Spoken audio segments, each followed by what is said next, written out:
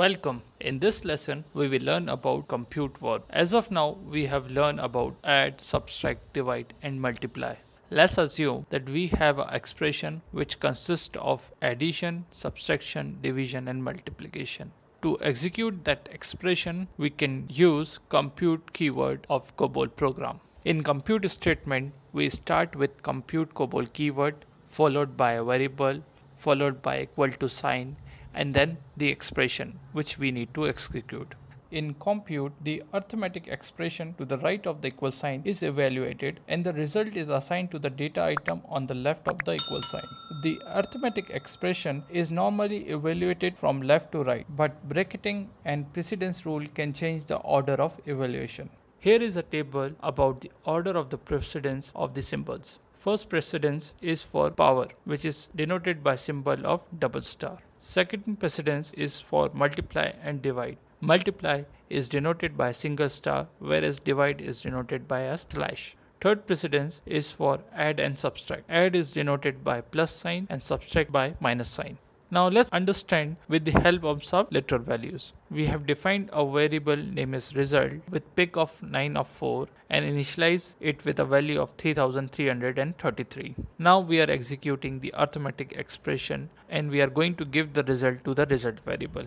To do so, we first write the compute verb followed by the variable name, which in this case is result, followed by equal to sign and then the arithmetic expression.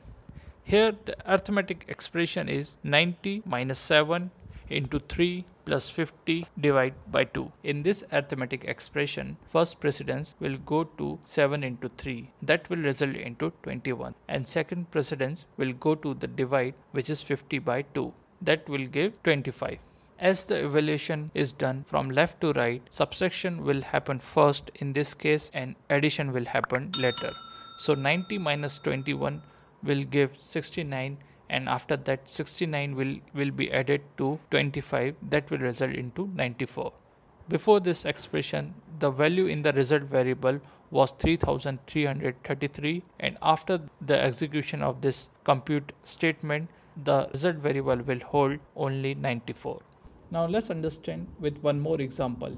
In this example, we are using rounded phrase. The value of the division of dollar and exchange rate will go to euro variable.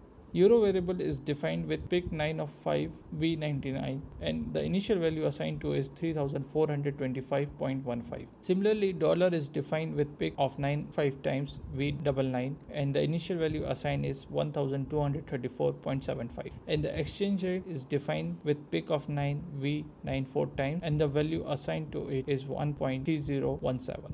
Here is the table which shows before and after value of all these three variables. After the compute statement, the euro will hold 948.57. The actual result is having a lot of digits after the decimal. Since we have defined euro with pick of 5 V99, that is 2 places after decimal, the value got rounded off and we got 57 after the decimal. The value of dollar and exchange rate will not change and remain as it is. With this, we have reached the end of this lesson. I hope it has given you a good idea about compute verb. Keep practicing. See you.